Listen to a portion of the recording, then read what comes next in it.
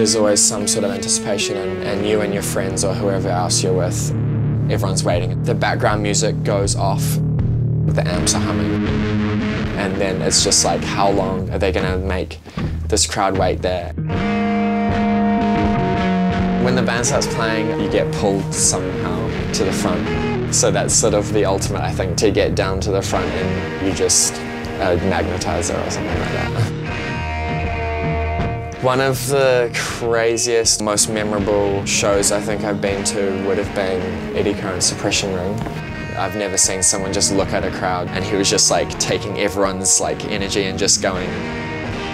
He put his foot up in the air and people just started grabbing it, and he just kept walking into the middle of the crowd and he was just singing down into people. I don't think I've ever seen someone that electrified by the crowd. My name's Kane Kvasnicka. I'm a music fan, and this is how I live in Levi's.